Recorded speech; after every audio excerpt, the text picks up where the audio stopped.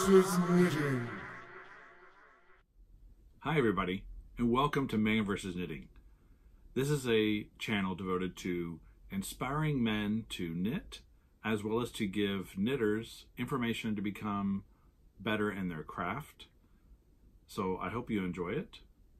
If you have any questions, or you have ideas or suggestions, or you just want to get in contact with me, I invite you to visit www.manversusknitting.com. Here you can get details on show note. People email me questions. I put the answers there. There's a blog that I update occasionally.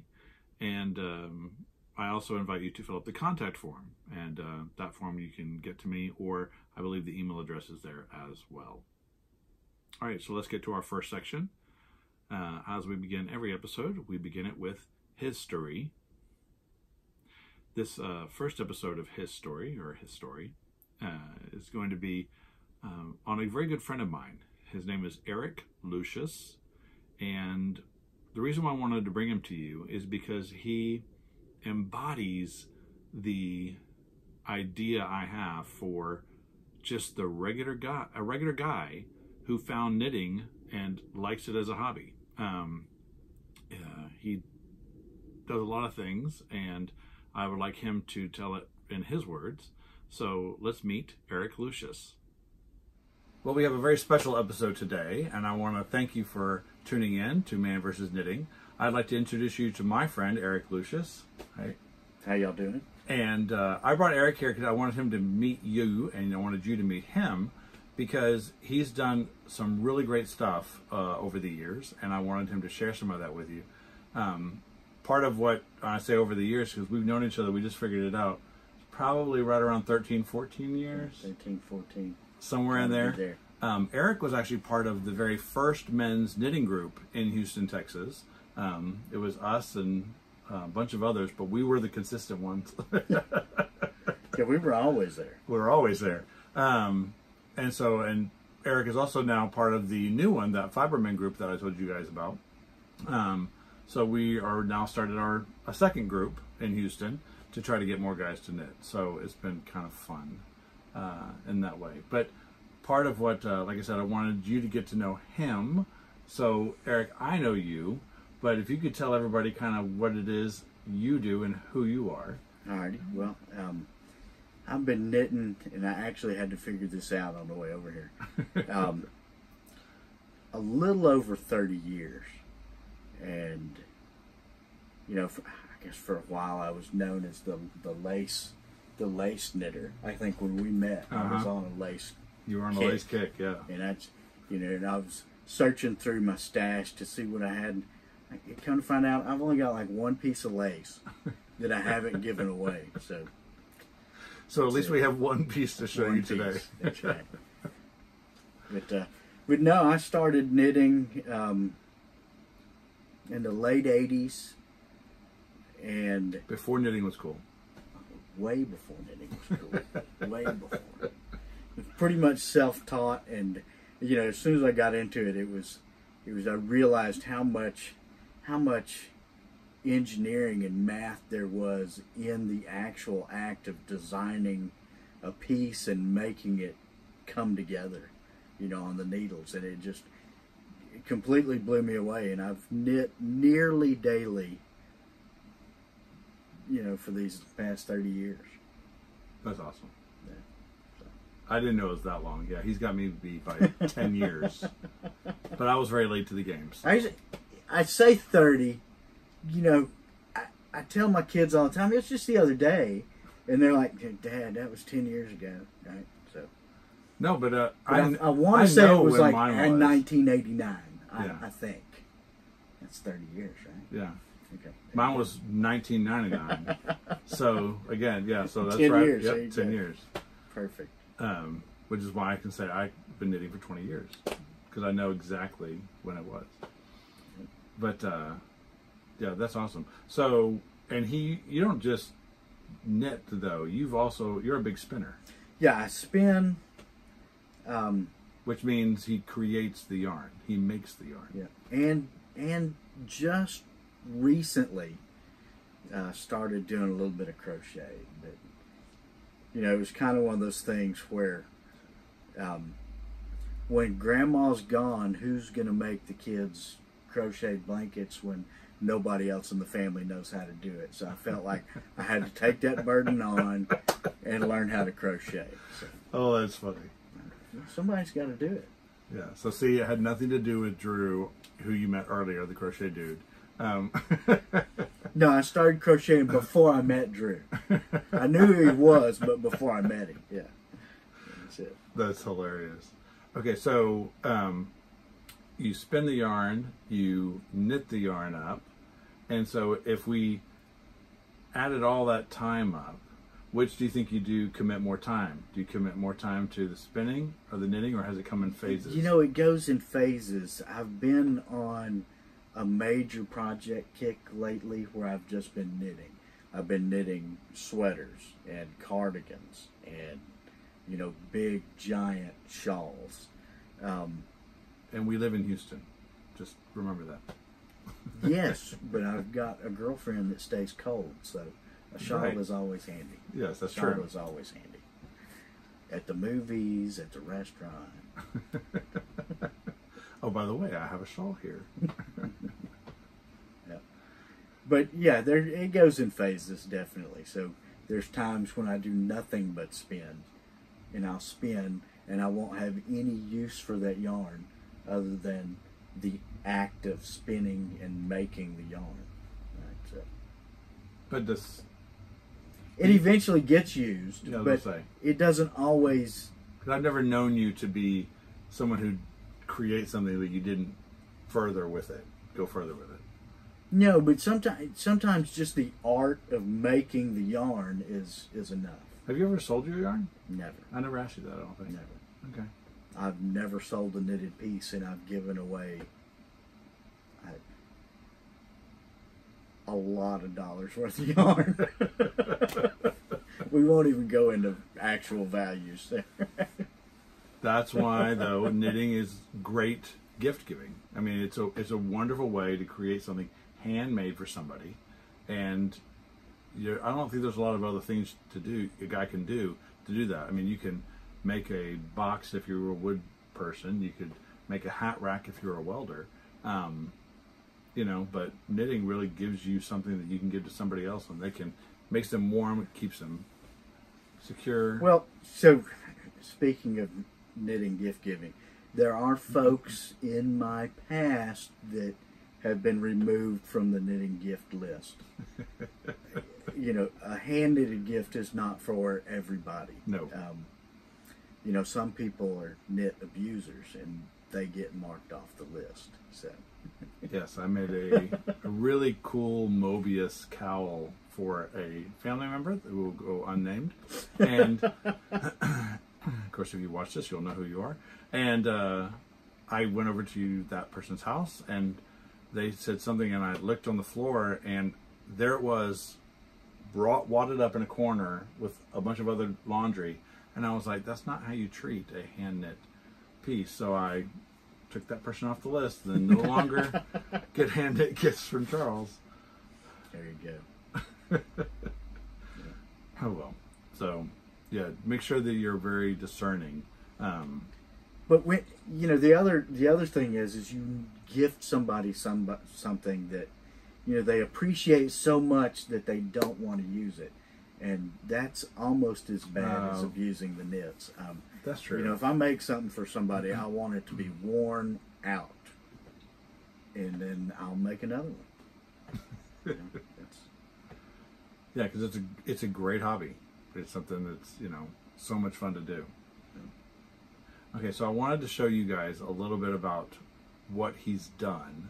But we kind of talked about the lace that you did before, and I want to show that.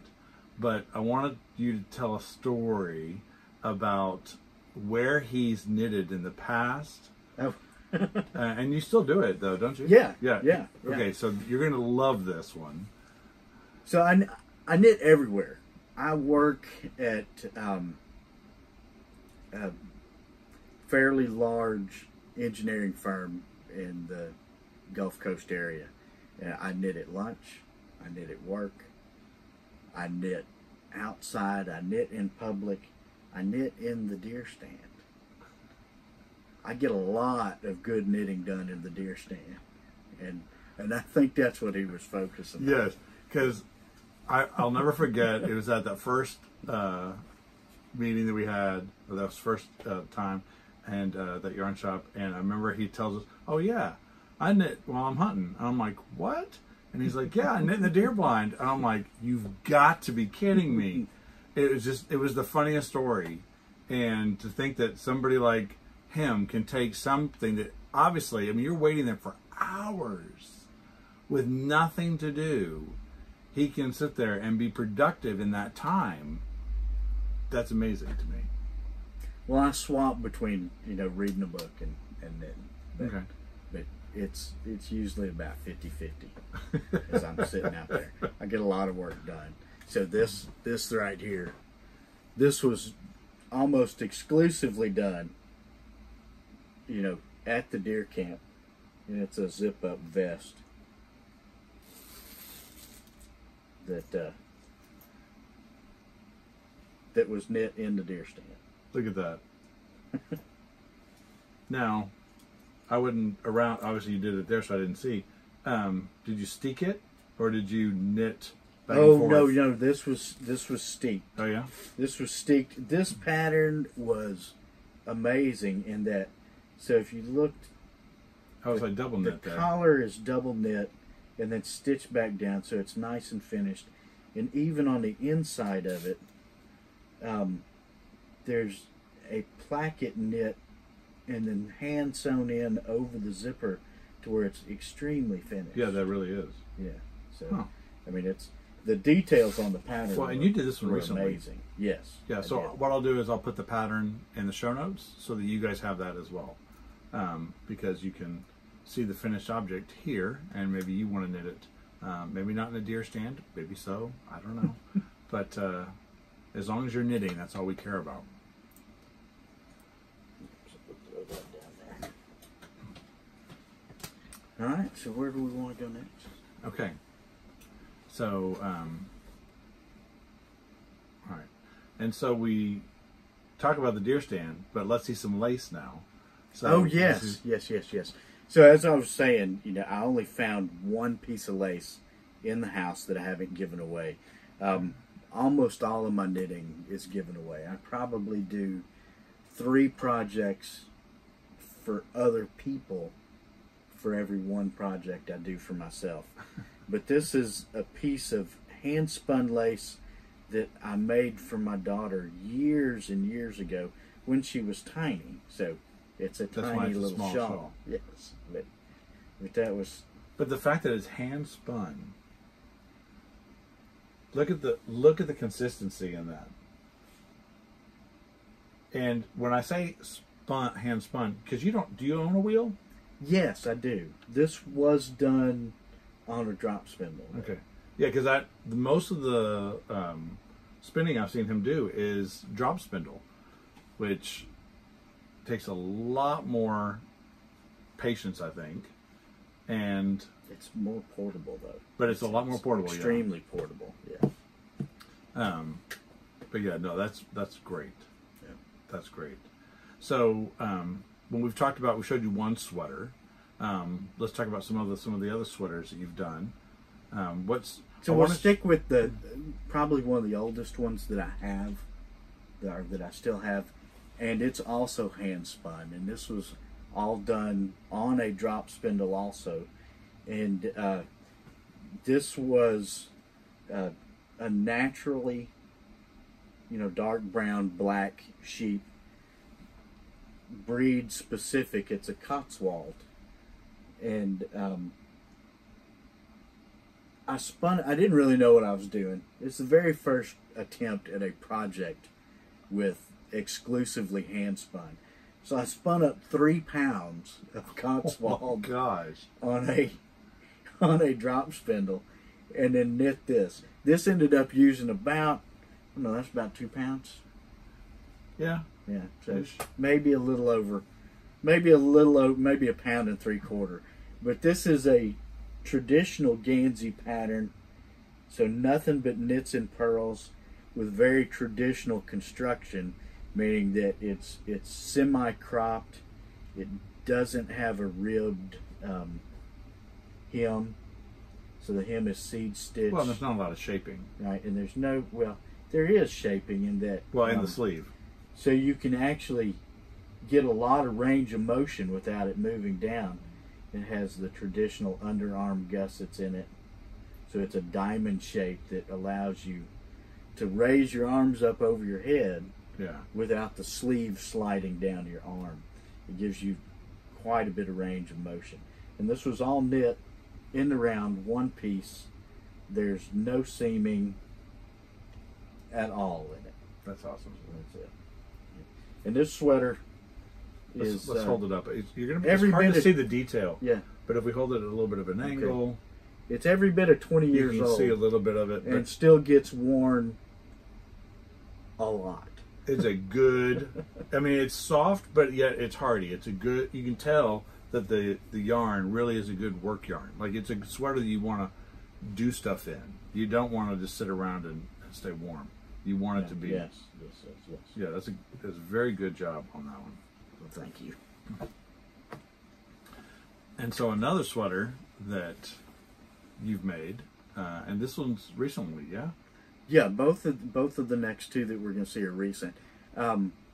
Yeah, if any of y'all follow the current trends, you know, the what do we call that? Cowl, not cowl. Gansey? No. That.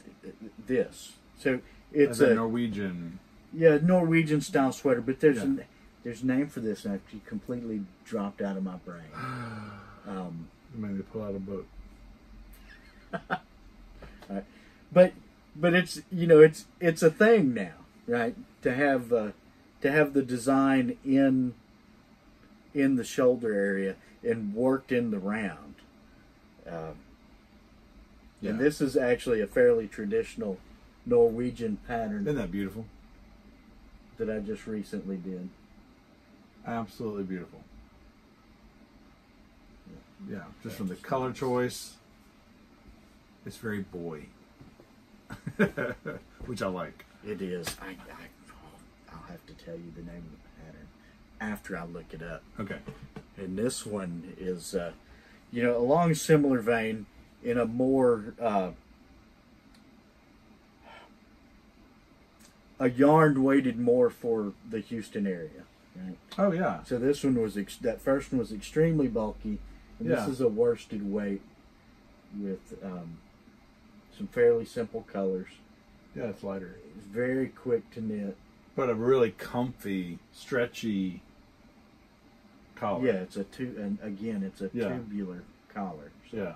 Instead of just being ribbed, it folds back around and stitches down. That's super nice. Makes it much more comfortable to wear too.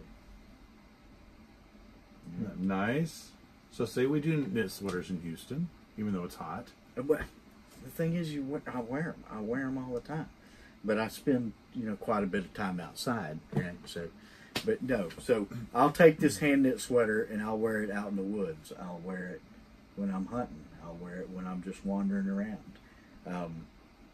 and I don't worry about messing it up. Right. I'll make another one. It was knit, just like a tool. It's made to be worn, and that's what I want people to do with things when I give them to them. So the fact that I knit almost every day means I knit usually a major project that stays at the house and a small project that travels around with me to work at lunchtime, sitting in the car ride or pickup line, things like that. So see, I'm not the only one. But I don't knit while I'm stuck in traffic. I knit when I'm parked. So these gloves, I've actually had these for several years. And I just love them. It's just sock yarn, a simple straight pattern. Those are fun. They're fun. And again, these get worn. They get used all the time.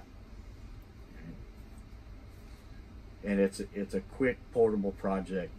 Yeah, because a lot of times for a new knitter, you hear the term sock yarn, you think it can only be used for socks. But in actuality, you can use that sock yarn for almost anything.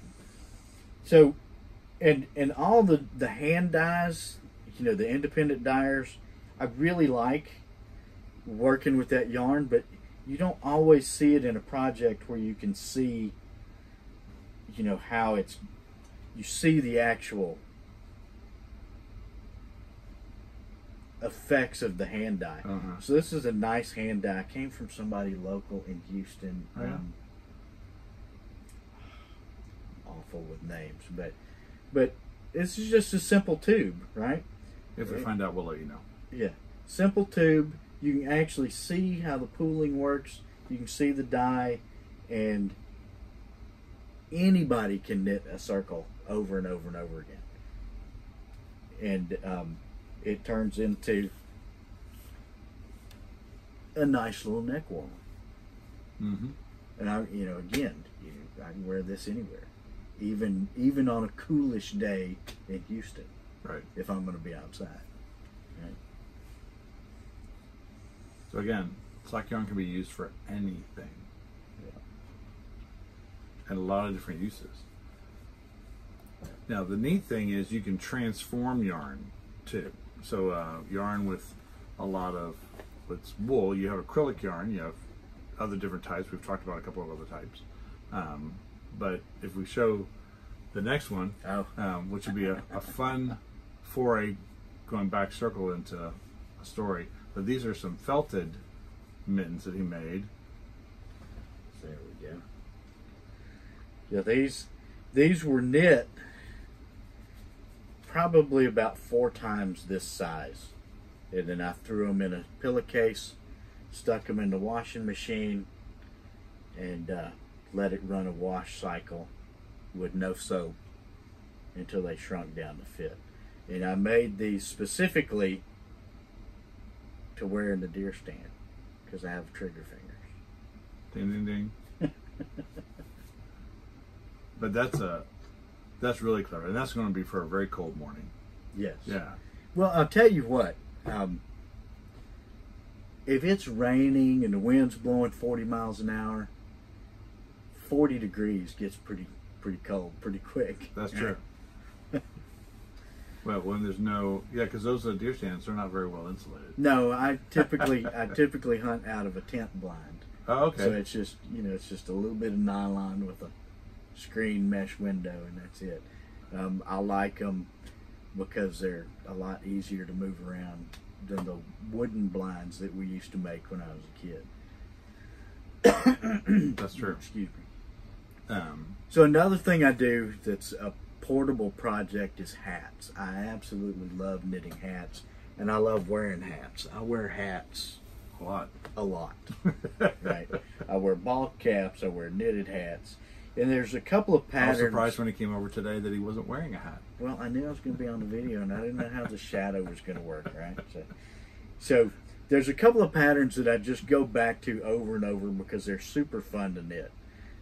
This is. And I remember when you made that hat. This is or at least one of a hat like that. This is the original. Is it? From Twisted Yarns. Yeah. In what year was that?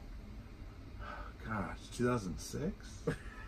Possibly. 2007. Possibly. And this thing gets the snot worn out of it, and it has held up perfectly well.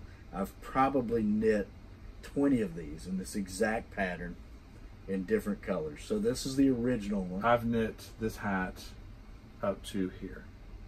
What happened? And I stopped. It's one of my whips. But I'm gonna finish it. That's what I'm doing. It's my commitment is to finish all my whips. So I have kind of a hall tree right at the front door, and it has these 2 little slots at the top. One of them is filled with hats. It's probably 18, 20 inches wide and 7, 8 inches tall, and it's just packed with hats.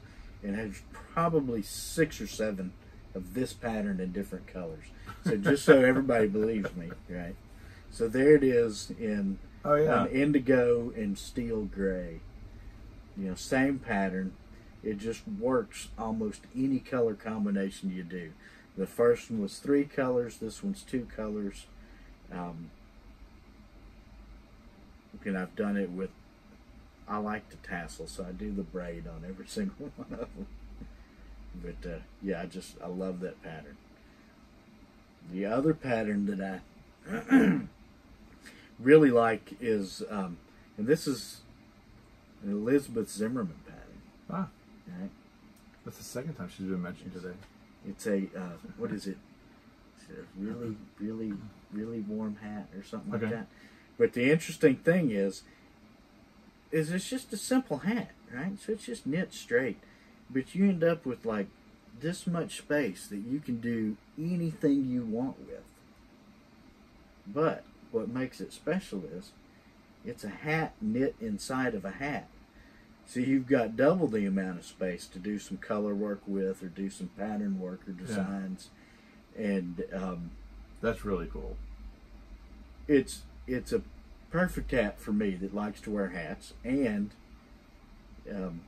it's not bulky. It fits, you know, snug to my head. I think my daughter told me I'm not, but I really think I'm a little too old to go for the slouchy hat thing. But you know, you never know. I love slouchy hats. I love slouchy hats. Really? Okay, here you go. So there's a slouchy hat that I did. And I like this pattern. I knit it. Pretty. I wasn't sure about the whole slouchy hat thing. But I love the colors and the pattern. I don't think you can be too old to wear a slouchy hat. Especially if you hand knit it. I don't know about that. If you hand knit it, by God. So see, I could actually put it on with the slouch, and then people could vote. Yeah, tell us what you think. So you do the slouch. Is it slouching? I love that. Yeah. See, I love that effect. I love that effect. It looks good on you. It's fine. Yeah, it's comfortable. Yeah. So did you feel this? It's baby alpaca. Oh my God, that's dreamy. It is. I mean, it's wonderful yarn. That's really special. Of course, I had to order it from the UK because it came out of a UK knitting magazine. The pattern. Super soft. And you know, I paid way too much in shipping, but it's wonderful yarn. That's what we do. Yes, yes. This is one other hat that I've done a ton of. It's just a fun little hat. I don't know if you can see the beads. My daughter loved them. I've done hand spun ones. This one's a silk blend. Merino ones. Hand dyed yarn, solids. It's just so fun to do, and it's really quick. It's a nice little twist pattern, and then with the beads in it. Right. Now, do you bead them all, or do you knit it sometimes without the beads? I've never knit one without the beads. Okay. It's just curious. It's just a fun little knit, and again, I've done so many of them. In fact, I just gave a friend of mine a couple to wear as chemo caps, and she's like really enjoyed them and gotten all kinds of cool compliments. Oh, so that's good. That is nice. That's good. So everything we've looked at is natural fiber, so just prove that I'm not, you know. And he doesn't just do fine work. No, just prove that I'm not the fiber snob. This is one hat I did, and it's kind of a novelty yarn. You absolutely can't see it here, but there's tiny little thread of it's like a reflective thread. So when you take a picture of it with a flash camera, you see all the stripes in it, and it's wonderful. I made one for me and the kids, and it was my iPhone background for years. Okay? But sometimes, you know, projects work better in a non-natural yarn. I think if I was doing baby stuff, sometimes I'll still use an acrylic, but it's not my favorite. But every once in a while, something just jumps out at you and says, "Knit me, knit me." And a blaze orange reflective yarn was one of those things. Yeah, that's it. That's it. That's awesome. Oh, and here's so two more sock yarn projects. That's cute. Another little beanie. Yeah. This is just 2 colors of sock yarn. Not a whole bunch to that pattern. Let's see. Your floats are so consistent. Yeah, work hard on that. But this is another hat that's gotten worn a lot. This one's probably only about 7-8 years old. Okay. But it gets a lot of wear. And then this one, again, it's sock yarn, but I do remember all the birds on a wire. I do remember the name of this one. It's Passerine. Ah, the pattern, yes. And yeah, so you can see all the that's awesome. ravens. But I don't know if it's showing up, but this is a pale gray, almost a midnight blue. Oh yeah, it is. The blue Yeah, in it? it's much more blue than black. Yeah. But that was a fun pattern. That gives it a depth that I wouldn't have expected. It does, and it kind of reminds me of a raven, with the blue black or the black blue. Yeah, that's it. So your yarn can be very specific to your vision. It can. Yeah. It can. So there's a pattern out there called a Hotel for Bees, and I had this vision for exactly what I wanted. I was thinking, this golden, almost burnt honey, and a weathered white, off-white of a commercial beehive. Oh, okay. And then a golden yellow of the bees. And I sat on that pattern for a couple of years. And then, boom, I walked into a booth at, I want to say it was the last Houston Fiber Fest. Okay. And those colors, all 3 of those colors were there. And I was like, all right, now I'm making Hotel for Bees. And of course, I didn't bring that because it's a gift. And the recipient hasn't seen it yet. So it's at the house. That makes sense. We don't want to divulge anything before it's time. I'm big about honoring that stuff. So, since you've knit in so many different places and for so long, have you seen in the last few years a increase in the number of guys that knit? Have you met a lot of other knitters besides our groups? Not really. And honestly, the community that we're in, the knitting community as a whole, is not always 100% receptive to male knitters. Nope. I've built relationships with. That's why it's called man versus knitting. With all of our local shops. So these folks know me, they recognize me, they know that I'm a customer. Like I went to DFW to the Dallas Fiber Festival with my girlfriend, who was wearing a wonderful hand knit shawl all weekend long, and every booth we went into, unless they had a previous experience with me, we're like, oh, what are you looking for? Talking to my girlfriend, and she's like, she doesn't knit. I don't even knit, right?